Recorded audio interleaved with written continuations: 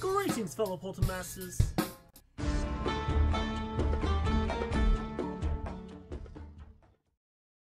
On October 4th, 2018, I uploaded Every Sensei Ranked on the channel. 5 years later, oh my god, it's been 5 years. I've got so many hate comments and people ripping me to shreds that I've decided to do it all over again. However, I have learned from my mistakes, and I know this time I should actually play as the Skylanders, so I dedicated an entire series to it. No, honestly, Half Hour wasn't made just to try all these Skylanders again, but I mean, it helped. After 5 years, I'm ready to give this another go, and I've got thicker skin now, I swear. As always, I'm Crash Riles of Crash the Skylands, and this is Every Skylander Sensei Ranked from Worst to Best, Revisited. But this is my first video since I announced my semi-retirement, so you legally have to be nice to me. I looked up the rules on the internet, and said you have to be nice to me through this one. So, yeah. This video is a long time coming, so I apologize if you're still not a fan of what comes up for the list, but this is accurate to me actually playing as them, and of course, my personal opinion. So, like all of these videos, if you don't agree with me, that's perfectly fine. You're more than welcome to leave your comments below, but you have to be respectful.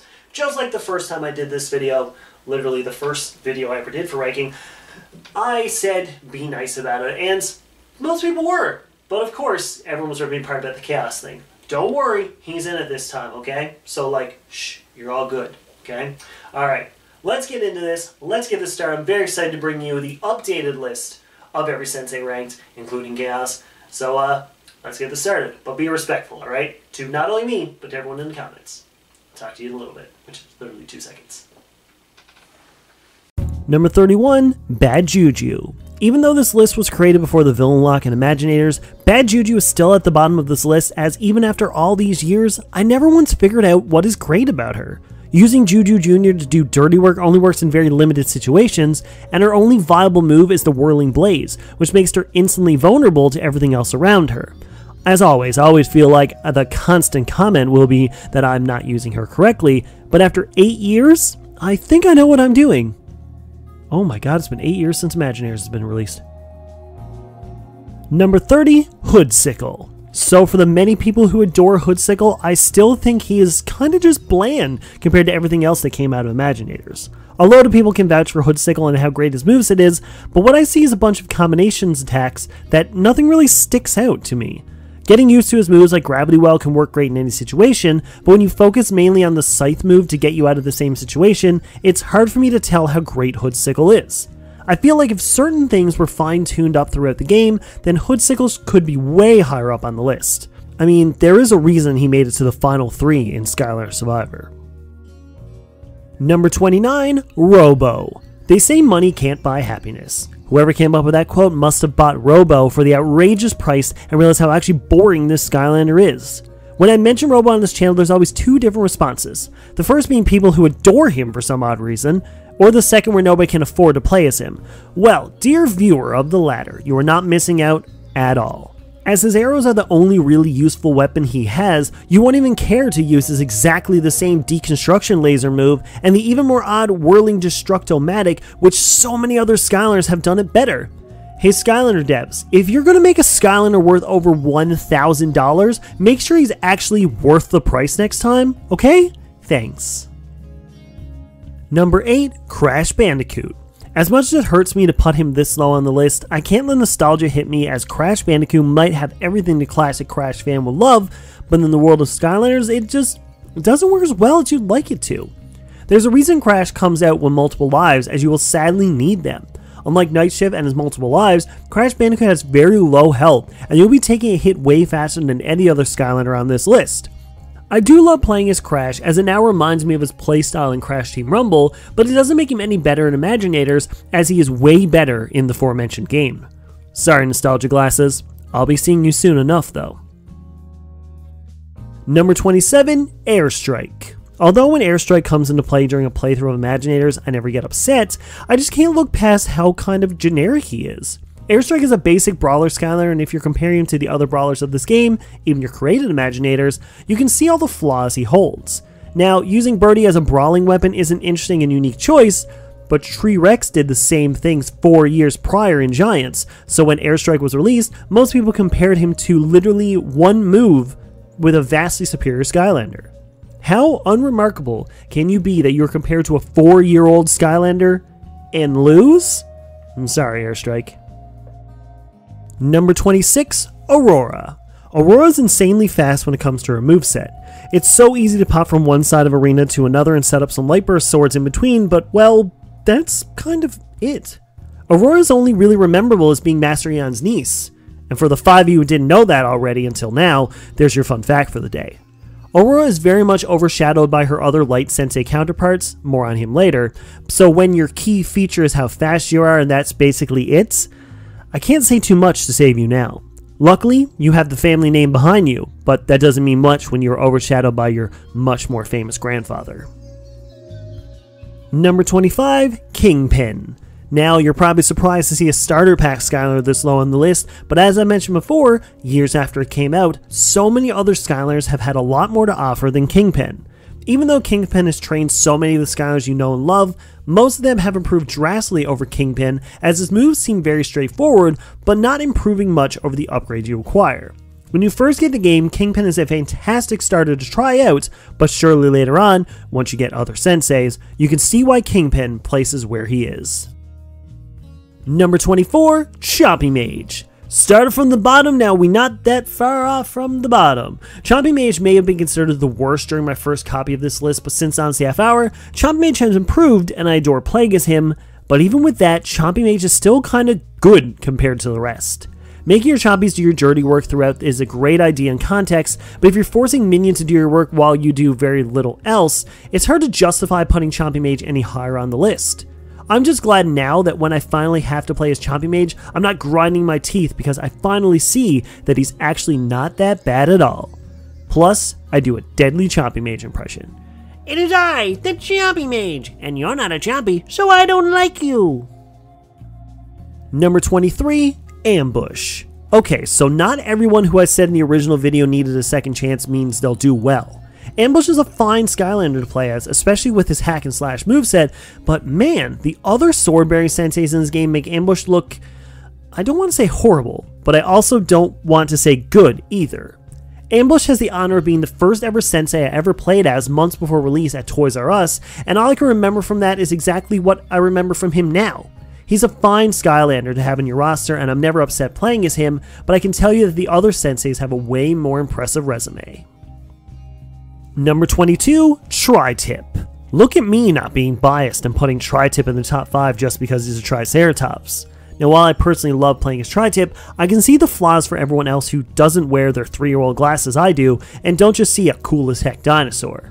Tri-Tip has one of the best melee weapons in the game with his mace, but looking at the other two moves, the Dino Dash and the Fossil Traps, it gives me more light into why he's mostly looks and nothing else. I still love playing as Tri-Tip, and I always have seen myself mostly using the mace and occasionally using the Dino Dash, while literally never ever using the Fossil Traps. You could say that I've made that move extinct. Okay, so you're waiting for me to make a comment about his soul gem, right? Well, I feel like that would be too soon. Number 21, Chaos. There, are you happy now? Now you can all stop asking me where Chaos was in the original list or where I would put him afterwards. However, you're now literally confused as the most powerful character in the entire franchise, probably, is only at 21. That's why. If a character is severely overpowered, it doesn't make it fun. Now, his moveset is insanely cool, where it mixes in every Chaos you've known and loved or hated throughout the 6 years and games, making you want to continue to play as him, but I cannot look past how Chaos is just himself in this game, and I'd rather play as more unique characters and Imaginators and leave Chaos to be beaten by me at the end. Yeah, I still have my weird reasons, just be happy he's on here this time. Number 20, Wolfgang. He may have had a huge jump since the original list, and Wolfgang is one of the most fun Skylanders to play as, but compared to everything that is to come, Wolfgang is just kind of there. Now, since I've learned how to use him properly, that doesn't mean he is something I want to keep coming back to, even though I still think Wolfgang's Sky Chi is the best one out there. Most of the archers and Imaginators are kind of bland compared to your custom-made Imaginator. Wolfgang is one of the better ones, even if he's not the best one overall, in my opinion. Number 19, Chopscotch. Chopscotch has the honor of being the first variant I owned when Imaginators first got released, and I felt like I gave her candy-coated version more love than the original. Luckily, the gameplay is exactly the same, but sadly, that's not a great thing.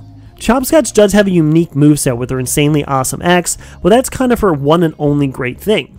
As you all probably know, I adore her ability to play the game of hopscotch and get a speed boost by doing it, but I just can't overlook her very mediocre third move that you don't even know what it is unless you looked it up. Go ahead, try me. Number 18, Dr. Crankcase. So many of you love Dr. Crankcase, and man, it's hard not to see why you all do, as Cranky is such a unique moveset compared to everything you've seen previously. When the enemy gets too much, send out the Hatbots to do your dirty work while you stand back and shoot them down with the goo. Plus, when you get too close for comfort, you can start hitting him with the Spin Doctor to clear them out around you. I remember fighting him in Trap Team and wondering how good he would be if I could control him myself. Wait, what do you mean I could control him in Trap Team? Since when? Number 17, Blastertron. I'll be honest with you, I had Blastertron in the same spot Aurora was in. And I don't know why, to be honest. I guess I forgot how insanely great Blastertron is. Here's another fun fact of the day. I finally know what the move where he curls up into a ball does, and that's another reason why he's climbed so far up. Setting up a hologram field and then slashing everyone away with the Saber Slash that not only hits close range enemies, but shoots a laser directly into the next target? He has one of my favorite tropes, being able to fight things close and farther back. Looking back, I really don't know why I originally had Blastertron so low. Oh right, I'm an idiot. Number 16, Golden Queen. Now, I didn't count this, but this might have been the biggest increase in the rankings from the original. Golden Queen is insanely fun to play as, and Pokepotvin must have known something I didn't because this is probably his favorite sensei in general. Using the Golden Scarabs to set up an area and then take them out with a Golden Shockwave and attacking everything around you with the Winged Scarab main attack? What did I miss the first time around when I played as her, as this could have been the most fun combination of attacks I could have used in my entire time with her. Although 15 more senseis are better in my opinion. Oopsie. Number 15, Buckshot. For some reason you don't believe how great Buckshot is or how much fun I had giving Buckshot the best chance to sign, you need to go back and watch my Honesty Half Hour episode with him where I realized how insanely fun he is once you get the hang of his movesets. Using the portals to shoot your arrows through to take out enemies or to get yourself from one side of arena to another is overpowered enough, but the fact that Buckshot makes it so enjoyable makes it even better. I'm really glad that years after making the original list, Buckshot had its time to shine and shows that he's totally worth your time. Now, if they only released Heartbreaker Buckshot, then he would be even more sought after. Number 14, Ember. Hey look, a Fire Element Sensei on this list only 14 entries in! That's insane! There must be something decent about them, right? Well, yes, the Fire Element is very well represented in Imaginators, and Ember being at 14 is odd to most, as Ember is one of everyone's favorites overall. Now, Ember does have one of the best movesets in the game where she is extremely well-rounded, but I can't deny her overall health issues, just like Crash Bandicoot. Ember has an ability where if she gets defeated, she gains a shield for 10 seconds and has a chance to survive longer. And as I mentioned in the Crash entry, having an ability to help you not stay fully dead is not a great thing. But everything else about Ember, chef's kiss. Number 13, Dr. Neocortex. Remember earlier when I said Golden Queen had the best jump from numbers since the original? Yeah, I forgot how gosh darn amazing Dr. Neocortex is compared to the rest. Even though he has that weird issue like Chompy Mage where Cortex is a sorcerer when he clearly has a gun in his hand, it doesn't hinder him when it comes to his actual moves. Giving us a nostalgia hit when it comes to certain moves in his arsenal, Cortex doesn't let nostalgia keep him back, where his moves are actually really good and not just there to make you go, oh wow, I remember that, and die almost right afterwards. Now, why isn't he higher up? The Sky Chi. It's still kind of just meh compared to everything else. We can't have it all, can we? Number 12, Pinata. Look at this, the character who got the number 1 in the best Trap Team villain being at number 12 on this list. It's almost like when we got more, it's shown we needed less. I've always been vocal about the pure fun I've had playing as Pinata throughout both Trap Team and Imaginators, but taking all the things that made Pinata great in Trap Team and giving him similar stuff in Imaginators, but modifying it a tiny bit does work, but I prefer one thing fixed. Luckily, everything else they added makes Pinata so much fun to play as. However, I wish I could explode the Pinatas myself like in Trap Team, but hey, I'll take Pinata and a sombrero any day instead. Works for me. Number 11, Tide Pool. I don't care how many of you will rip me apart in the comments about how bad Tide Pool is, but you are extremely incorrect. Tide Pool is hands down the most overlooked Skylander of the entire franchise. Her ink guns are quick and accurate, and using the whale tail attack to continuously take out enemies around you works for great terrain damage. Being able to slow down certain enemies with the ink bullets is very overpowered too, as when you focus them on a bigger enemy, you can take out the smaller ones around her, then head right back into the battle. Give Tide Pool a real chance for once and you will clearly see how fantastic and perfect Tide Pool is, even if her moveset can be a bit flawed in the grand scheme of things. Number 10, Grave Clobber. I've mentioned once or 12 times on this channel that I'm a big wrestling fan, and once I realized Grave Clobber has not only the most strength of the entire franchise, but his entire moveset is based off wrestling moves, oh man, I was excited. Using top rope elbow drops from the geysers or that insanely powerful lariat hit that can hit multiple enemies at once, Grave Clobber is a front runner to win any Royal Rumble match. But sadly, the only Rumble in Skylanders universe is on my channel, and since they took out battle mode after Swap Force, he will never get the chance to win. Regardless, I still think he's the heavyweight champion of the world when it comes to senseis. Besides for the next 9, however. Number 9, Boom Bloom. Playing as Boom Bloom a second time during Odyssey Half Hour to make sure a very overtired me wasn't just losing it, Boom Bloom held its ranking, but made me realize how fantastic she truly is. Even though she is labeled a ninja class, Boom Bloom is insanely unique with her main weapon, the Vine Whip, being a completely different idea than what you normally expect from someone in the ninja class. Boom Bloom also has 2 spectacular terrain moves with the Vine Entwine and Spore Seeds, but just her Vine Whip alone has the potential to make her one of the most fun Skylanders you could play as anytime and anywhere. A fantastic Skylander for newer or older players, Boom Bloom is single-handedly worth every penny. Number 8, Mysticat. I honestly don't care about your opinion on if Mysticat is a boy or a girl, just know that they are one of the most unique and wild experiences to play as during your time in Imaginators. When you first play as Mysticat, you kind of feel off. They aren't amazing and their main move is kind of meh, but only a few upgrades later, Mysticat becomes so overpowered in a smaller setting that you guys can't even deny how fantastic everything is about Mysticat. Using the copycat ability to basically triple hit an enemy with any of Mysticat's moves becomes so addictive to play as, and you'll be wanting to give Mysticat so many more opportunities to grow and shine. If you've thrown Mysticat to the side because of your closed-minded ways, how about you open your mind back up and give one of the best senseis a real good second chance. Number 7, Barbella. I really don't care that Barbella was number 166 on a list of 167 Skylanders ranked. Barbella has one of the most unique and fun to play as movesets ever, which also mixes with how strong she is. Barbella works great in the spam section where you can continuously hit reps to take out enemies near or far, and setting up a runic rock to smack around the area while you try to do your basic attack is something you really needed to give a fair try to. When I saw Barbella so low on the top 167 Skylanders list, I was very disheartened as I know how fantastic Barbella is if you give her your time of day, and that's why I couldn't have her waste away any lower than this.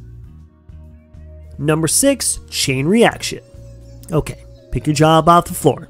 I know he was our number 1 entry last time, but man, the next 5 have proven themselves to be insanely great, but in all fairness, Chain Reaction is one of my favorite Skylanders of all time. The fact that his chainsaw hit does multiple damage hits and setting up his invention move, which is 4 chainsaws spinning in a circle, and they take out every enemy on their way to try to take you out. His Sky Chi is still one of my personal favorites though, as he hops into one of his inventions and drives around taking out enemies on the way.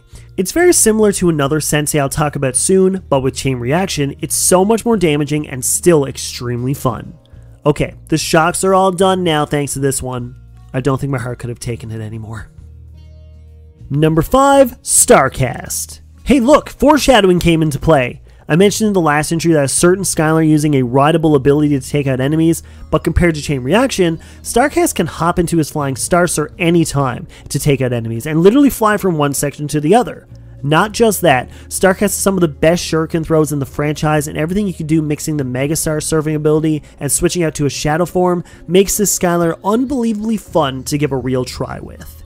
Every single time you play a Starcast, you can have a crazy experience that is unique from his style and gameplay every single time. Number 4, Wildstorm. Remember ages ago when I said Robo was not worth the money even though he gets an awesome level? Wildstorm is the exact opposite, as he could be the best extra content available throughout Skylanders, because not only do you get a fun Cursed Tiki Temple level, but you also get a dang near perfect sensei along with it. Wildstorm is insanely powerful when you first get him, which is wild because once you start leveling him up, he becomes basically unstoppable. As he has the perfect mix of close range with his Storm Strike or Release the Beast abilities, and long range with Lightning Bolt and Uproar, Wildstorm is one of those Skylanders you can use continuously and never feel like he wears out his welcome or makes you feel like you want to try someone else. Wildstorm is pretty dang near perfect, but a few more feel a bit better in my opinion. Number 3, Taekwon Crow. The ninja class must have done something right as all 3 members hit the top 10, with Taekwon Crow mere inches away from the very top. Taekwon Crow is such a great mix of moves, with his main shuriken throws doing great distance and damage, then pushing it even further when throwing it through a flame wall kick, and once upgraded, Big Mama appears as you can call a gigantic buzzer beak to use to your advantage, especially in a smaller area like the arena mode. Taekwon Crow is probably the only Skylander I could play through the game 3 different times using only one of the previous 3 moves I mentioned the whole time and have an absolute blast the entire time. Hey, I am semi-retired now, I could easily do that. Maybe I will.